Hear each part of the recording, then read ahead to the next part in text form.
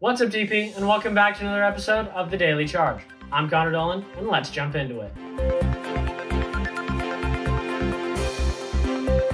DP had two games yesterday. The first was a baseball game against Arroyo Grande.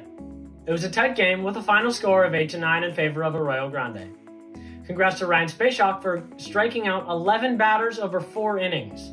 The next match was a soccer game against Rigetti and ended in a 0-0 tie. Our girls had a great defense, but just couldn't end up scoring. Good job. Announcement to all Chargers over the age of 16. You will be eligible for your first COVID vaccine shot on April 15th. Make sure to schedule this as soon as possible for your safety and everyone else's.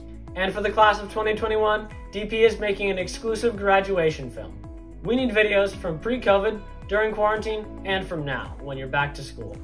Please send your videos to Daphne Maskery using the email on the screen. Well, DP, that's all I got for you today. But as always, that's just the charge. The Daily Charge. Thanks for watching.